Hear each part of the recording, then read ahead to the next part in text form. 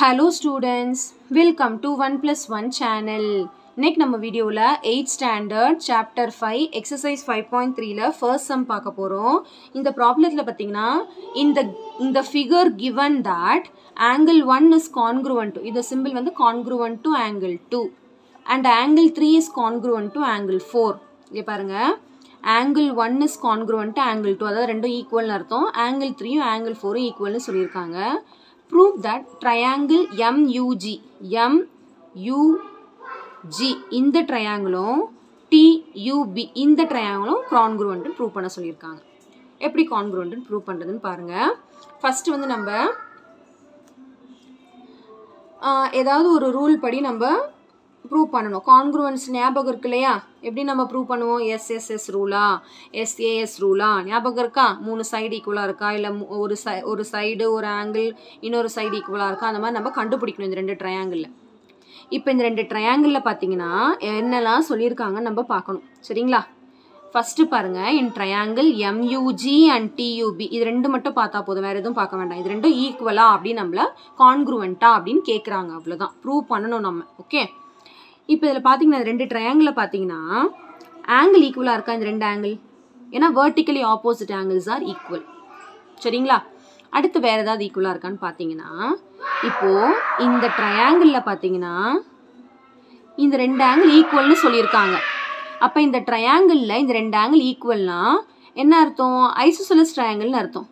அப்போ நம்மளுக்கு நல்லா தெரியும் ஆங்கிளுக்கு ஆப்போசிட்டில் உள்ள சைட்ஸும் ஈக்குவலாக தான் இருக்கும் அப்படின்ட்டு அர்த்தம்.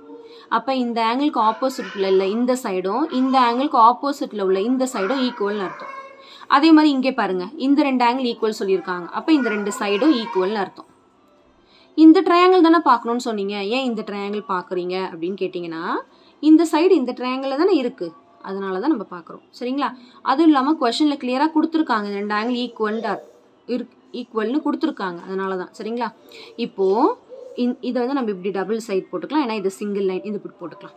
இப்போ பாருங்கள் நம்மளுக்கு ரெண்டு கான்செப்ட் கிடச்சிருக்கு. ஆங்கிள் ஈக்குவல் கிடச்சிருக்கு. அதே மாதிரி இந்த ட்ரையாங்கிளில் பார்த்தீங்கன்னா UBயும் GUயும் ஈக்குவல், இதில் வந்து UTயும் MUயும் ஈக்குவல். அப்போ SAS ரூல் படி வருதா கான்க்ருவெண்ட்டுன்னு? கான்க்ருவெண்ட் மறந்தவங்க நம்ம 5th சாப்டர் ஆரம்பத்தில் போட்டிருக்கோம் பாருங்கள் introduction video, கான்க்ருவென்ஸ் similar triangles கான்க்ருவெண்ட் triangles introduction போட்டிருக்கேன், கண்டிப்பாக பாருங்கள். சாப்டர் 5 பிளேலிஸ்ட்டில் இருக்கும் 8th ஸ்டாண்டர்ட். சரிங்களா? ஸோ இப்போ பாருங்கள் நான் என்ன சொன்னதை அப்படியே நான் எழுத போகிறேன். சரிங்களா?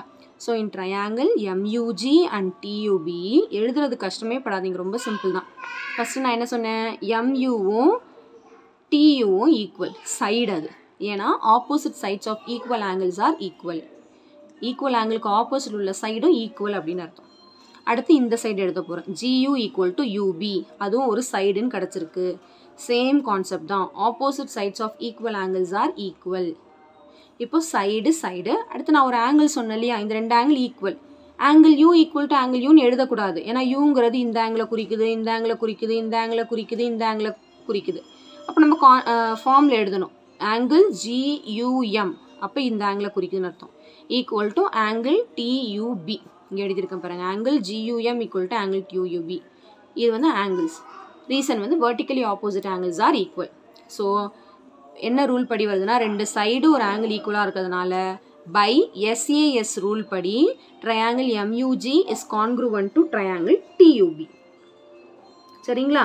நான் அந்த ரூல்ஸ்லாம் நம்மளுக்கு ஃபார்ம் ஆகணும். SSS SAS ஏதாவது ஒரு ரூல் படி வந்துருச்சுனாலே அது கான்க்ருவெண்ட்டுன்னு அர்த்தம். சரிங்களா?